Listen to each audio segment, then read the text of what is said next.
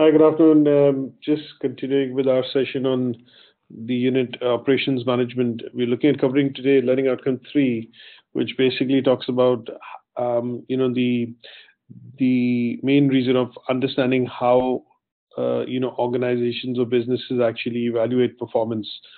Now, just a brief recap in terms of what we've covered so far. Now, in the first session that when we started this unit, we looked at an overview in terms of why this unit is studied predominantly in the business and administrative course. And we understand that every department has operations, and in that particular sense, we need to look at details of where all the operations management is involved, or the working of day-to-day activities which are required for the functioning of the organization is involved. So in the first learning outcome, what we looked at was predominantly understood the role of operations, started off with the definition. We looked at various departments, type of job opportunities, type of roles and responsibilities which people working within this department carry. And then we also looked at how the role of operations as a function is evolving over the years, in terms of various organizations. Then we looked at some of the key bits in terms of how operations are handled. We looked at a few industries and vertical sectors to understand how the department structure and the culture of the organization actually helps in efficient working of the operations department. In the learning outcome 2, what we did was we looked at basically understanding what's the link between, corporate strategy, business strategy, and also operational strategy, and how, operational strategy is derived, in short from corporate strategy when we look at putting people into this particular department which look after day-to-day working of the organization. We also looked at, understanding areas of conflict which occur within different departments, because sometimes you get to see that, certain jobs and roles and responsibilities with individuals are shared, and, there's a bit of a blame game culture which tends to happen within the organization. So the idea is to clearly identify, the areas of conflict and how to resolve these areas of conflict. And lastly, we looked at, how the role of operations management is becoming very important in companies which basically offer services directly to customers. So we looked at examples of IKEA, EasyJet in particular, wherein the entire functioning of the organization has been streamlined using the operations department or the operations management as a function to make the organization lean, mean, effective, and very productive. Now, carrying on with that particular theme, what we're looking at doing today is in learning outcome 3, we are looking at basically understanding how the performance of employees or staff, people working within this particular department is evaluated. Now, in this particular learning outcome, what we are going to cover is 2 areas. We're going to study 2 distinct areas. One is to understand briefly the process of strategic planning and the development of corporate policy, and how this helps in shaping up the mission and vision, and obviously the key objectives for the operations management department. And once we've looked at that, what we will basically do is understand the key performance techniques through which people or managers within the organization actually look at evaluating performance of staff or employees. And in particular, we look at understanding the concept of management by objective, which is also called as MBO. And then we will look at the other important technique which is used or which is still in use and actually came into being used or invented, which is by Kaplan, called the balance scorecard in the early 90s, and how this became very important within the organization to look at calculating or reviewing performance into tangible parameters. And then last but not the least, what we will look at understanding something called key performance indicators or KPIs, which could be financial, non-financial for an organization, and how these are alternate methods apart from the MBO and balance scorecard, which are used by organizations to kind of review and measure the output in terms of efficiency when we look at performance management. So let's get on with it. And I've got a couple of slides.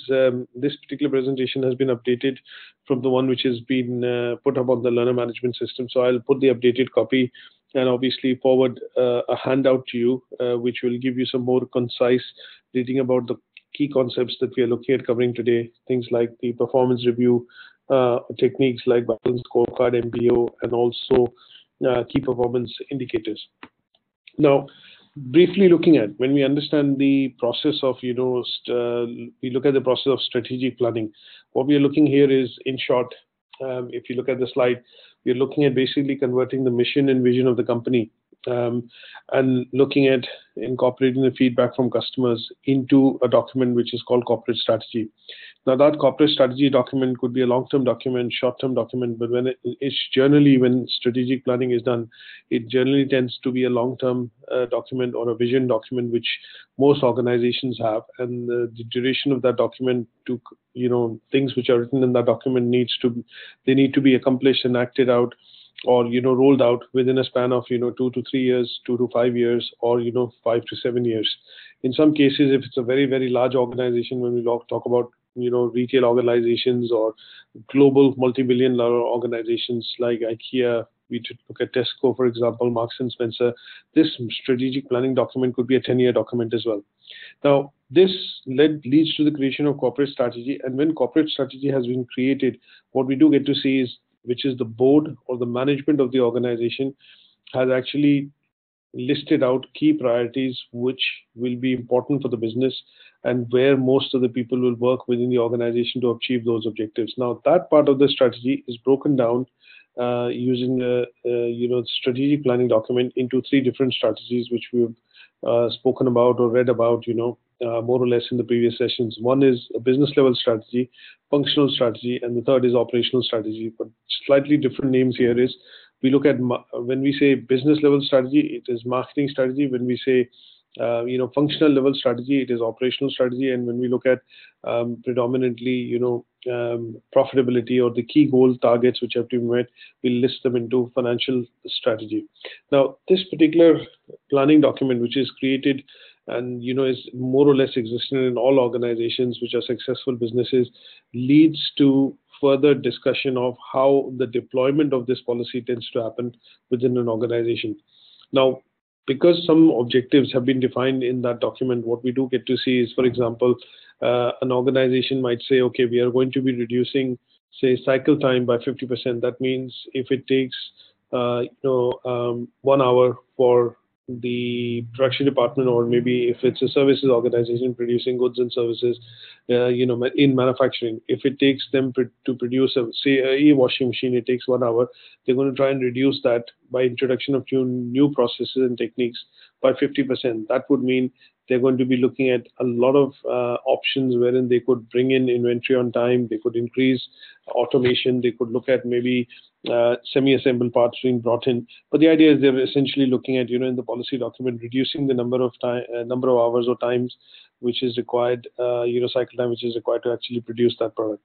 Now, in order to achieve that, what they have to do is they have to look at reducing production time, in turn reducing purchasing time. So most of these concepts will basically, when it's formed up in a strategic planning document, will have to be made operational or have to be thought of in much more detail of how this can be achieved. And that is what you get to see in the policy document, which is prepared after the strategic planning document. Now, once that is done, what tends to happen is that at some stage, these individual goals and objectives are assigned to or aligned with the 3 different forms of strategies which are required for it to be bringing it to some sort of a closure or fruition. So anything which is to do with bringing in customer feedback, anything which is to do with bringing in competition, comparability or feedback from competition or counteracting competition would come in from the marketing side. Anything which is looking at efficiency in terms of production, reducing cost, in terms of innovative features being brought out in the product, is going to be looked at from the operational strategy point of view. And anything which we look at in terms of increasing sales, profitability, decreasing costs, reducing downtime, or looking at things which will help them renegotiate essential pricings, or basically more aggressive pricing with suppliers will actually fall into financial strategy. Now, this particular chart here, on the slide, basically depicts the working of the three strategies in tandem on one document. Now, what it basically says is human capital, organizational capital, and information capital is basically looked at. It gives us all the external information or input points to an organization, and then those are developed into processes. Processes actually produce products. If you look at production concept, which we talked about in the first part of the start of the unit, we talked about raw materials. There is a bit of processing which tends to happen in the factories, and then it gives an output, and the output is basically the service used by the customers. So here, most of the inputs which are going to come in the form of information, knowledge, are going to be fed into something called a process. Process will then produce goods and services that will go out to customers, but it is dovetailed in that particular language wherein the customers, are happy receiving those products and services. For example, you might be going out to the market to buy, say, for example, beer, but at some stage when you look at purchasing of that, you would calculate number of units against the pound that you're paying or the price that you're paying, and if the price is not competitive, you would probably be tempted to jump to another alternate option rather than the usual product you end up normally buying. So those things have to be looked at when processes work on raw material to convert it into products and services which customers then buy. Now, when customers buy your products and services, you end up generating money, and that could help you if the slide which typically shows here is that if the products and services are being bought in high numbers, then obviously it will help you become a market leader. Sometimes, if you're making good amount of profit on the product line, it will help you generate more profit, and that would mean that more money could be invested by the company into R&D, and at some stage that leads to the creation of some sort of a value for the shareholder, which are given out as dividends, or at the end of the year kind of fuels the the earnings per share or dividends given out to the shareholders. Now, after broadly understanding this, let's look at why performance is important and how performance is evaluated. So the context of understanding the first 2-3 slides was to look at understanding of why, where are these, why does the performance, the question of performance actually arise. So strategy leads to development of policy, policy leads to the development of something which is operational strategy, and that leads to the creation of products, goods, and services. Now, once that has happened, what you need to be able to do is at some stage manage or evaluate, not manage, but evaluate the performance of a resource or types of resources. It could be physical resources, raw material, infrastructure, human resource. And the idea is that you want to be able to measure the performance of that particular resource against these set objectives. And that is where we start to get into something called the range of techniques used by organizations to evaluate what you call performance.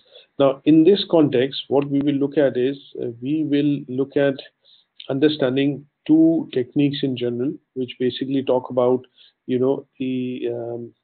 how organizations end up using performance management. Basically techniques which are used by the organizations to actually measure performance within an organization. The first one that we look at is basically called management by objectives. Now, in management by objectives, this particular thing, in terms of its definition, it talks about that any particular organization always looks at a very systematic and an organized approach that allows the management to focus on achievable goals and how to best achieve those goals. Now, here what we have to look at is understanding how they can be best achieved by using the concept of management by objective. Now, this as a concept came out in the early 1950s. There's a bit of a background that I put across in the slide notes. It was first outlined by a renowned author, Peter Drucker, in his book, which is called The Practice of Management. And here, what he basically said was that when we look at management by objectives, the main function of looking at management of objective is that the managers here actually focus on, something called time and energy. That means if you have to do a particular task, what that would entail in terms of the time required to complete the task or the action, and what would be the amount of money or resources spent, slash i.e. energy, to be able to achieve those objectives. Now, according to Peter Drucker, he basically thought that, and proposed that if you look at if managers look at managing by objectives, then that would mean that they would basically focus on results and not the activity. Now, it's a simple example is if from Ardwick in Manchester I have to get down to Rochdale, what I would look at is possibly evaluate various routes of how I could reach Rochdale probably in the shortest possible time, either by car, by taxi, by driving, taking a train, or other alternative forms of transport.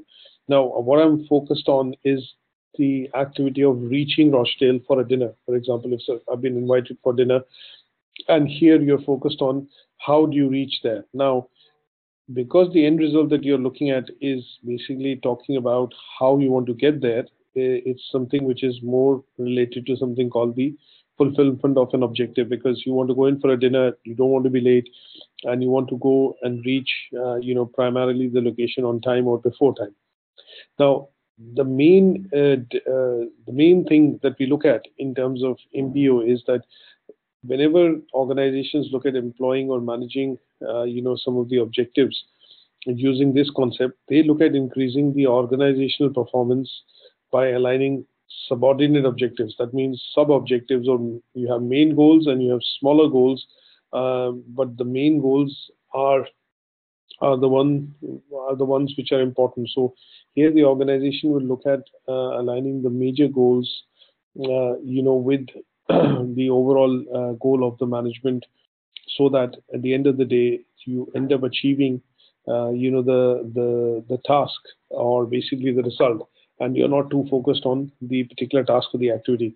So MBOs are basically set. If I look at MBOs, they are basically goals and objectives, and they are written down, and they are written down at each level. That means if you imagine a pyramid within the organization, what you'll get to see is the top management will write down certain goals. Those goals then will be translated into certain objectives for the junior managers or the middle managers, and the middle managers will write down their own goals and objectives, which then will be translated into goals or objectives for junior managers. And here, all individuals are given very specific aims and targets. That means the focus is primarily on individual. When the goals are written, the main goal is the organizational goal, and that is then broken down at the individual level in terms of what the individual, at what level they function, whether it's in the bottom of the pyramid, middle of the pyramid, or the top of the pyramid, would be able to achieve working on those aims and objectives.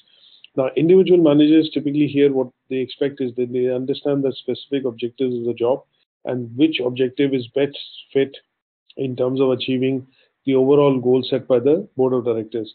So example here would be that if you are a general manager, assume that you are a general manager and you're managing a team of 5 sales managers. Now the MD of the organization, your managing director of the organization, has actually set a goal of, say, reaching a target of 1 million in terms of sales. Now the general manager would look at, obviously he's got 5 managers, so he'll break the target down into 200K for each of the sales managers. At some point in time, he will evaluate. The idea would be for him to be able to hit his bonus and hit his, accomplishment of his targets. He needs to ensure that, one, he achieves that target set of 1 million in terms of sales. Now, he's not too fussed about that which manager or which sales manager actually achieves more or less, as long as he's able to meet the overall figure which has been set by the managing director. So here, using those objectives, what he's ensured is 2 things. One, he's focused on the end goal, which is basically achieving the target of 1 million. And the second is he, in terms of planning, actually breaks it down, saying that, okay, if I have 5 people who are working for me, then the target has to be broken down equally amongst these managers, so that he has a very good chance of meeting the goal which has been set by his managing director.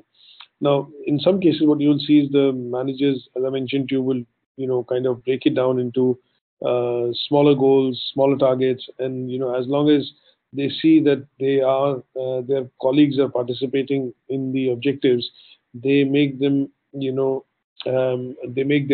own objectives. He or she is actually fine with that because they are focused on achieving the end goal. Now, in terms of the review, how do you think the review typically would happen? So in this case, what will happen is the management by objective is all about setting goals, and then a detailed, roadmap for implementation is prepared. Now, in those cases, what will happen is the roadmap, which is looked at specifically achieving those objectives or key results, will consist of things like how do we set across a company-wide goal, which is actually coming in from the corporate strategy. Second part would be to look at, how do we determine individual goals and then how they can be aligned to the corporate strategy. The third part would be how do they collaborate, setting individual goals, but also align them with the overall corporate strategy or the strategy of the company.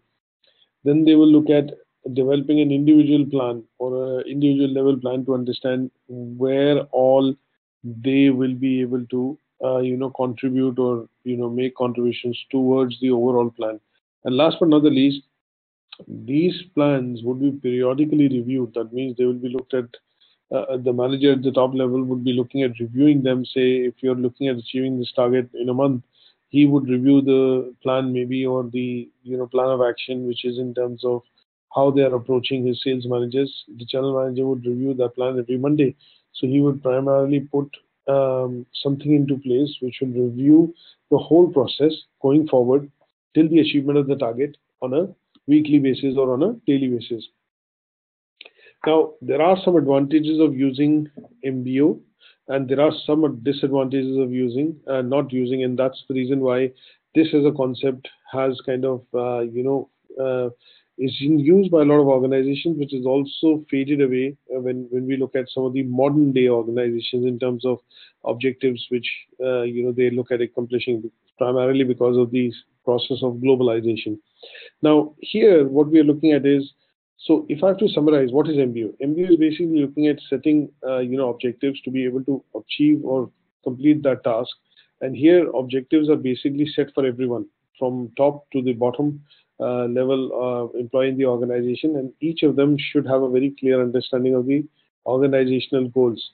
And they should also be aware of their own roles and responsibilities, and what is required for them to be able to achieve those objectives set by the management. Now, most managers would kind of, require these objectives to be set, but in some cases, what is practically seen is that sometimes the delegation of these objectives have not been done properly, and also the empowerment in terms of requirements to complete those objectives has not been given. You will feel that the employees generally get demotivated, and they do not end up, using this as a concept within the organization. The other thing which then led to the creation of a new concept because of the drawbacks within the MBO as a technique to measure performance led to the rise of something called the balanced scorecard. And in the early 90s, what happened was that the new study which came out, by Robert Kaplan and David Norton in early 1992s actually suggested that if you link the employee goals to the company-wide goals of the company, then this basically just does not benefit the organization, but also benefits the employee in general who's working on those goals and objectives. And that is where they came out with a technique or an approach called the balanced scorecard. And this basically came into play in terms of one of the other techniques to measure performance management. Now, what is balanced scorecard? Let's look at the definition. The balanced scorecard is basically, a scorecard or a framework essentially, which was designed to translate organizational mission and vision into an overall business strategy. But at the same point in time, it identified certain very specific goals and also put in checks and balances in place to monitor the performance in terms of achievement of these goals. Now, it was quite innovative in the fact that it paid very explicit attention to vision and strategy in terms of setting goals and objectives. Now, sometimes when you talk about organizations and you see organizations from a news perspective, what does happen is that you get to see that sometimes the vision and mission of the company is saying something different, and actually the output in terms of how the workers are working, or what products and services it is producing, is totally different from its own vision and mission. And this is something is different in the case of balanced scorecard. So here, what they look at is they look at the performance assessment of the performance, of the organization and the resources from a point of view of financial returns, which are linked to the main objectives of the organization. So a balanced scorecard approach will primarily look at something in terms of, when I say something, which means they will look at the approach which will overall analyze the organization's performance, but it will organize it. Sorry. So when I say it will analyze the performance, it will analyze it in four different areas. It is not just going to be looking at employees and not just looking at managers or resources, but it will basically look at a comprehensive approach of analyzing performance in four different ways. Now let's look at these four ways which make up the balanced scorecard. So here, mission and vision is, or strategic planning is central to that reason of looking at performance management, because this then translates into four different areas according to balanced scorecard. One, it looks at financial performance of the company. It looks at customer goals, or goals which have been set in terms of meeting customer demand, maybe the expectation of the customers, in terms of customer experience, satisfaction. It looks at the internal business processes, and then it also looks at how growth can be facilitated within the organization, and also within the products and services and profitability, or financial aspect, every aspect of the organization. So on the left hand side, what you see is a figure which basically has four broad pillars, and it talks about customers, it talks about growth, it talks about financial objectives of performance, and then it also talks about internal processes. And in each of these four pillars, what you will get to see is that goals and objectives are defined to measure the performance within the organization.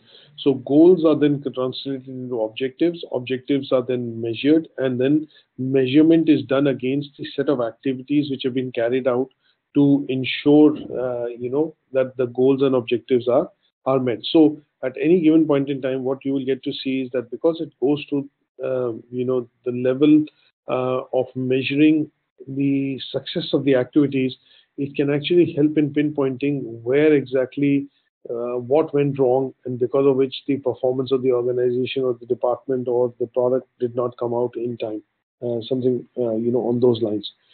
Now here, what we will look at is, when we talk about the the balanced scorecard, what it also looks at is that it looks at, as I mentioned to you in that particular slide, it talks about these four aspects of converting the four processes, which is financial. We talked about the customer, internal processes, and also the growth objectives into four broad areas. So what it does is it translates the mission and vision. It communicates that and links it to the organizational goal. But the vision and mission then is also linking into the business planning document, or the strategic planning document of the company. And then, most importantly, it also incorporates feedback from its customers, suppliers, partners, because at the end of the day, what they are trying to look at is they're trying to overcome the shortcomings, or trying to learn from the mistakes, and those can only be done if you are seeking feedback from your customers and from your suppliers, who are vital to the creation of your products and services. Now, these are various ways in which some dashboards can be looked at when you look at financial data coming out from balanced scorecard. Now, what I want to be able to do is, there is a template that I'm going to share with you, and that is a template which basically talks about how balanced scorecard can actually be used to measure the 4 pillars that we are talking about. So this particular template, I'm going to email this to you as a handout for you to try out. This is a template which has got interlinked sheets, and it talks about the aspects of how you can create a balanced scorecard for a company. So in this first sheet, what you will see is there's an index which basically talks about comprehensively understanding the various aspects or inputs which are required for the balanced scorecard. If you go into the first sheet, now here it talks about that before you start building a balanced scorecard, you need to gather all the information which is strategic in nature to be put across as objectives or major goals and objectives which are required to be accomplished. So here there are things like current strategic plan. You look at annual report and the customer feedback or analysis, quality improvement reports, and those are all to be listed here. Once this is done, you get into the developmental phase of obviously looking at developing a timeline of how these goals and objectives will be accomplished. So here what we tend to do is basically look at drawing up some sort of a Gantt chart and kind of order these objectives in a particular fashion. The next would be to look at forming a checklist, and then you determine the objectives which are going to be divided across the board depending on where you are in the organization. So if you look at a pyramid structure, you'll have leadership team or the top management, which will have some broad objectives that they will look at. Then in the middle you have, and then at the junior level. And once that is done, you create a further checklist, which basically will branch out these objectives depending on the structure of the organization. You'll establish clear goals. And once you've done these clear goals, what you will do is basically have some sort of a marking or an observing kind of a template, which will basically say, okay, this has been covered, this has been covered. And to a certain extent, once all these objectives have been put in, what will happen is you will end up having something called a strategic map, which will talk about the various objectives, the 4 pillars that we talk about, the learning and growth, the internal processes, customers, and financial objectives, all being displayed onto one particular sheet. And last but not the least, what will happen is once this has been completed, we'll be able to arrive at some data depending on the inputs which have been done, and that those can be then neatly displayed to look at a bit of a measurement scale which can be created. And this then template goes on wherein it helps you create cards, graphs, and other bits and pieces, and those are the things that will allow you to look at this. So this is a template which has been specifically designed to understand how a balanced scorecard technique works. And I'm going to just send this across to you for you to be able to use it, have it, and trial it out, so that we understand how a balanced scorecard can actually work in terms of helping to kind of summarize objectives, measure, and do measurement, and obviously help in achievement of targets and meaningful targets which will help you achieve the organizational goals. Now let's go across to something which is what we are going to look at. Would be things like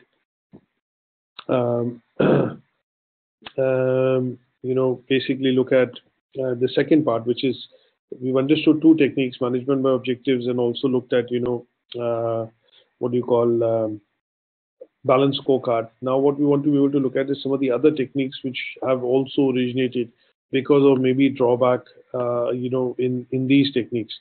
Now the other bits that we look at is we talk about something called the key performance indicators, and the key performance indicators could be we've looked at in MBO and we've looked at in balanced scorecard. We look at a lot of factors to kind of measure the performance of staff, employee, worker, organizational across pan organization. But when we talk about KPIs are key performance indicators which came across in the early 2000s, and this was something which, when it came about, it primarily was focused on the fact that it measured some of the the performance it provided performance indicators, and these performance indicators were primarily can be easily grouped into primarily 2 types: financial and non-financial. And sometimes when you have to measure performance organizations from different perspective, if I'm a person working within the finance department, for me, the performance which has to be measured, at the management level would be from a point of view of how much a cost saving have I done, sales in terms of how much percentage of sales have increased, or what is the profitability which the organization is having on a weekly, monthly, quarterly, annual basis. So here, what we want to be able to do is when we look at other performance measurement systems, we look at something called KPIs, which is nothing but the key indicators of the organizational performance, and they then can be grouped easily into something called financial and non-financial. So here, what we are looking at is trying to understand that what are the key things which the organizations look at doing to be able to achieve and group these, achieve the performance or the productivity what they want to reach in terms of efficiency, and they look at it from a point of view of KPIs. Now, KPIs focus on mostly something which is called processes. So what KPIs will look at is they will look at basically streamlining or improving the processes within the organization, which basically help them to kind of hit those indicators or performance indicators which are required at the management level. Now, this as a concept, when we look at, they look at key aspects of customer orientation, and also look at something called global competition. Now, there is something that we will look at in the subsequent slide, which will give us an idea that why do we see these performance metrics or the types of performances, measurement techniques are changing over the years. Now, KPIs have become important because of one simple factor, that a lot of organizations, businesses today face a lot of global competition, and the competition in general, because it is coming across, which is affecting the activities of the business, is something which needs to be counted. And here, what they look at is they want to look at breaking down each and every aspect of what is affecting the organization into some sort of a indicator.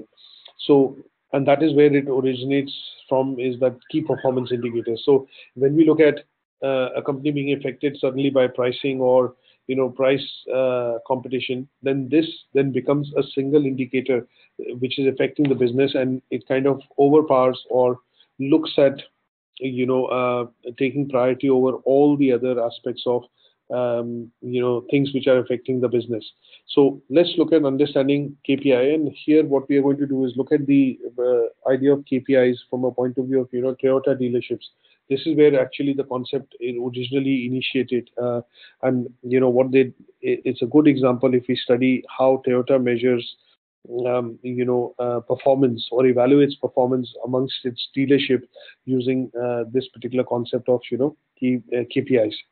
So KPIs could be financial, non-financial, and these are measures which the organizations use to reveal how successful they are in terms of accomplishing long-term goals.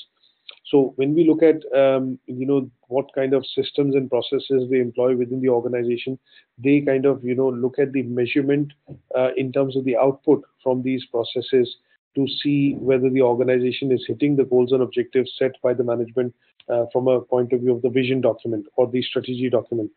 Now, some of the things that we look at in terms of streamlining and understanding how the performance of the organization could be measured and could be affected is when we look at streamlining and understanding the advantages of process, and why the process is such an important factor when we look at some of these Japanese organizations through the example of Toyota.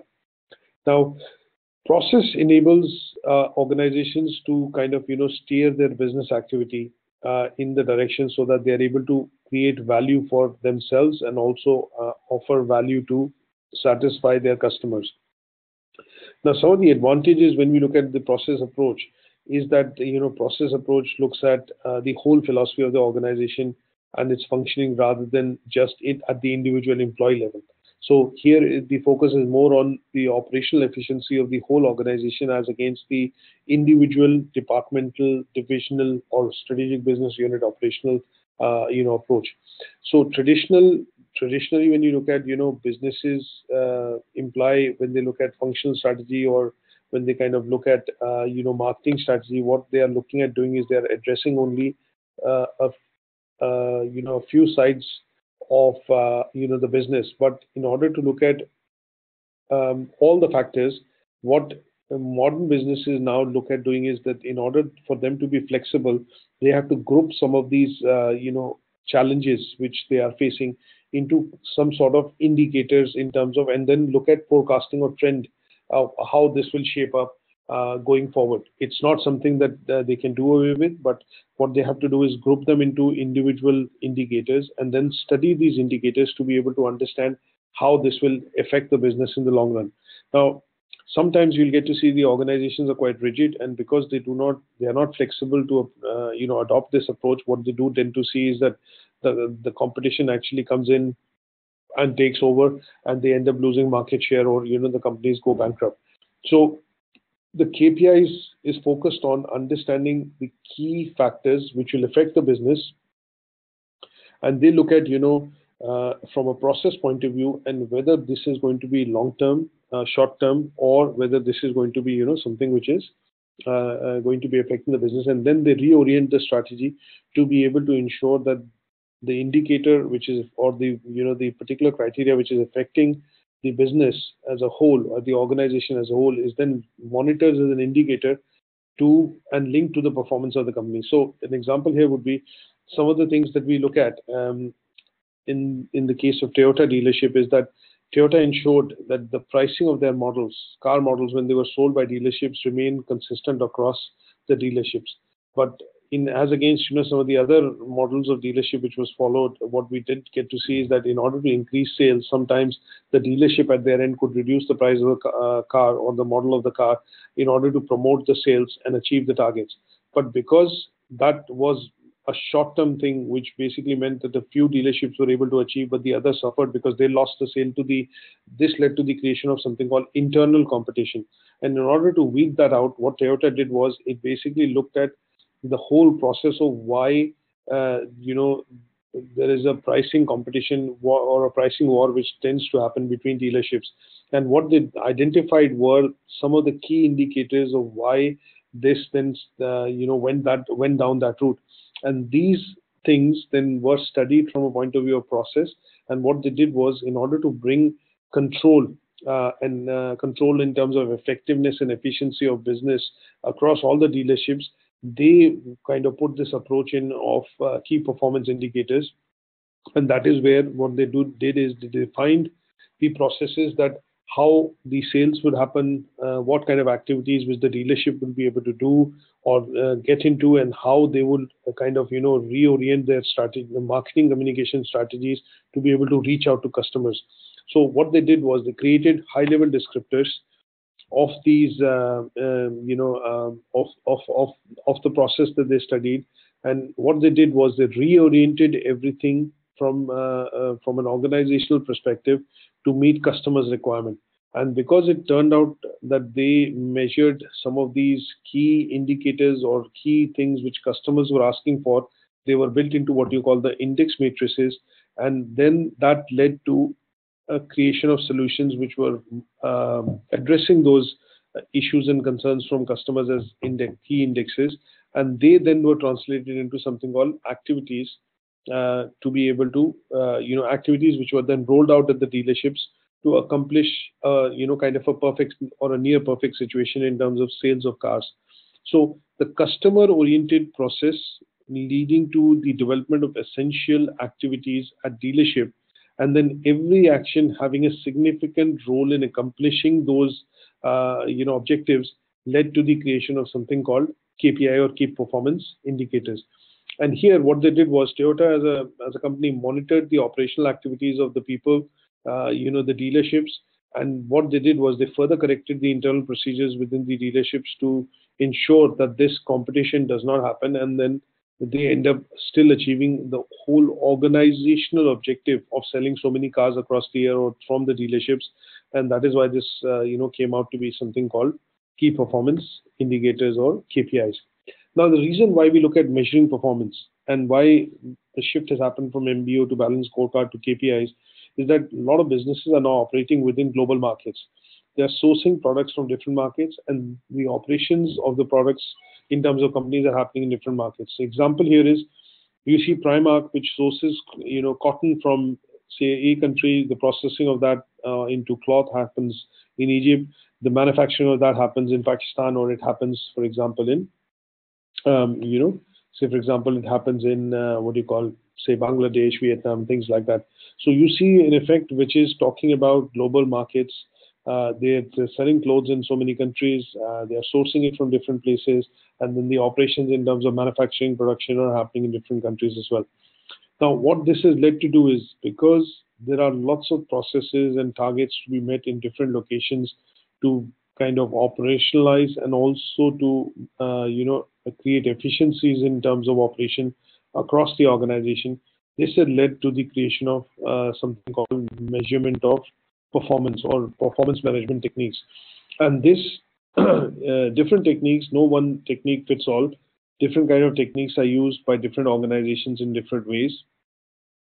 And the reasons why this is happening is that no particular technique fits, as I mentioned, one particular situation. So in some cases, they have to adopt one kind of technique to measure supply chains, look at, where you're working as partners, or you have a lot of suppliers and partners working with you. You have to look at, a different technique, things like balance scorecard, wherein, say, the suppliers, the customers, the partners, and the company all are having their objectives fulfilled. It's not that the supplier is losing money and the company is making profit at the expense of the supplier. So all these things, when we look at in terms of the changing trends in operations, are then forcing companies to adopt performance management techniques, which could be at the organization level, at the partner supplier level, or at the contractor level, and also at the employee level. And that's a snapshot that you get to see, across these organizations, is that on these charts, 2 or 3 next slides is basically showing the changing shape of the organization or corporation. So when we look at certain characteristics like, on a 20th century organization, we had normally a pyramid structure. You had, things like, physical assets, which is basically physical infrastructure. More organizations were looking at, more and more of organizations working at that point of time was looking at, internal self-sufficiency. That means everything was done internally. But in the 20th century, what has happened is some part of that has led to outsourcing, some part of that has led to distributed operations. And then because of the advancements in technology, it has allowed the organizations to reach out to customers in different geographies, same products being sold to different customers, which has led to the creation of a lot of challenges, but also, kind of made the whole process of operations quite easier. And if we look at it from a point of view of, some of the other characteristics, when we look at operations, 20th century, the focus was on vertical integration. But if you look at the 21st century, the focus is primarily on, virtual integration. So that means the product could be manufactured in, China, but the designing of the product could be done in the US, and the raw material could be sourced anywhere. But as long as the customer sees this as one particular, product coming across from the company branded as them, that is something which was, the customer is happy with. And that is something which is virtual integration. Vertical integration was that, it involved a combination of one or two more stages of production, normally operated by separate firms. Horizontal was when you have it within the company. Vertical is when, say, companies could outsource some part of it, manufacture it, and then integrate it in their setup to then come out with that product. So, for example, car manufacturing, when you look at it, is an example of vertical integration, because different parts of the car engine are built in different phases in different locations, and then they can be operated by separate firms to integrate into one particular product, which is then sold into the market. So when we look at these concepts, they have changed from the definition in terms of vertical. Horizontal has changed to forward and backward integration, and forward and backward integration has also changed now to vertical integration. And this is something which is going across, just to showcase with 3 slides, talking about some of the characteristics in terms of organization. When we look at the types of operations within the organization, and then when we look at the type of workers, or the different set of people working within the organization, how their roles are actually changing. So leadership role is changed to transformational or inspirational role. People look at leaders as being providing inspiration, motivation, and those kind of things. But in the earlier days, obviously, the leadership required was slightly different. It was maybe in engineering or manufacturing organizations, pretty much, you had a very dogmatic style of leadership, which meant, that over the years, as the time has evolved, what we have seen is that, the leadership style has changed, wherein you're no longer looking at just relying on the principles, but you're looking at adapting and quickly adapting to be able to, adapt to that situation, or, adapt to a particular situation within the organization. So in general, when we look at, this learning outcome three, what we want to be able to understand is, why is performance important? Why organizations look at performance management? What are the techniques or tools that they use for performance management? And we look at MBO and, balanced scorecard, but that has also led to the creation of something called KPIs in the modern day organizations. How this shift happening has led to, organizations then adapting to various performance management techniques, and that then leading to, the creation of some of the, trends, basically trends, which basically meant that, global outsourcing, globalization, and these kind of trends have meant that, the organizations have to have different performance techniques, which can be employed within the organization, outside the organization, with their suppliers, contractors, and partners, and still get to manage the whole process in terms of making sure that, their overall goals and targets are met. But rather than do it on a piecemeal basis, an integrated approach, which is then applied to, measure performance, operational efficiency, productivity, whichever word we use, but from a point of view of, looking at PMTs, or performance management techniques. That's here. What I'm going to do is I'm going to stop here in terms of the session for today, and that will help us, complete the learning outcome three for this unit, operations management.